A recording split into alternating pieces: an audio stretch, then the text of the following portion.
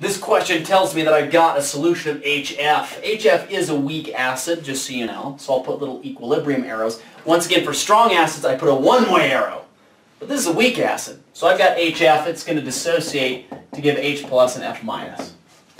It then tells me that it gives me the concentration of H plus. I've got 0.25 molar HF, that's at initiation.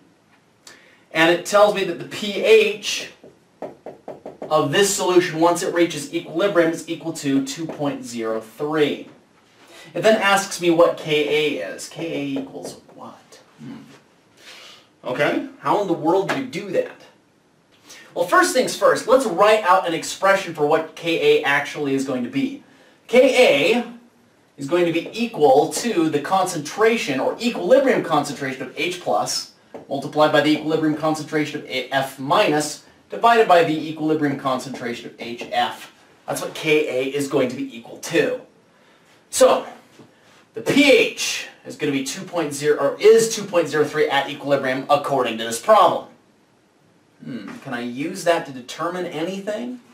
Well, yeah, you might remember that pH is equal to the negative log of the concentration of H plus.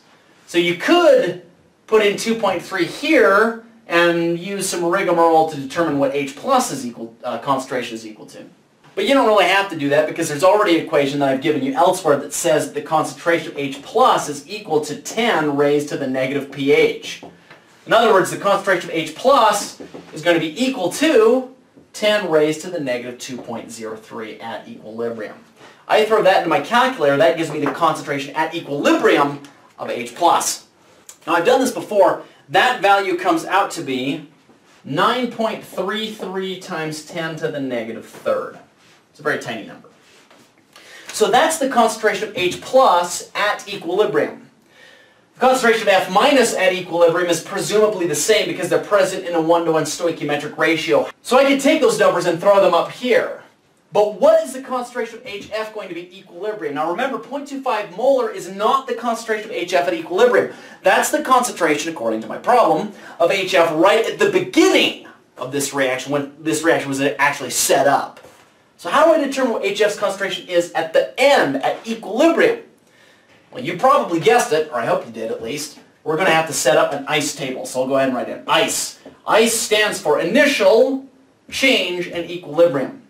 Hopefully it stands to reason that at initiation I throw in 0.25 molar HF, I've got 0 H plus and 0 F minus at initiation. I have some amount of change.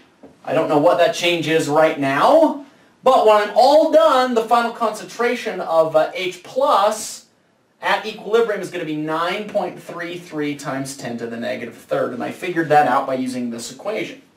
Now, because there's a 1-to-1 ratio of H plus to F minus, the final concentration of F minus also has to be at equilibrium 9.33 times 10 to the negative third as well. What in the world is going to be the concentration of HF at equilibrium? Well, I don't know yet. How do I get there? Well, I have to determine what the change is going to be. My H plus concentration was 0 at the beginning, and it ends up being 9.33 times 10 to the negative third, at the end. So what was the change? Well, the change was plus 9.33 times 10 to the negative third. Hopefully you're okay with that.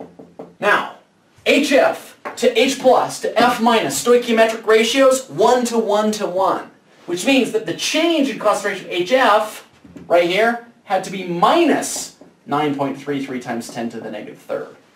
Does that make sense? So what does the equilibrium concentration of HF end up being? I just take 0.25 and subtract 9.33 times 10 to the negative third from it. And the difference between these two, well, that's going to be the final equilibrium concentration of HF. Now I happen to have done that earlier, and that number ends up coming out to be 0.2407. So now, I have the equilibrium concentration of HF. I have the equilibrium concentrations of H plus and F minus. I have actual numbers for those, so all I have to do is take the HF concentration, put it in for there, and then each of these amounts, and put them in for there, throw them into my calculator, and that will give me my final Ka value for this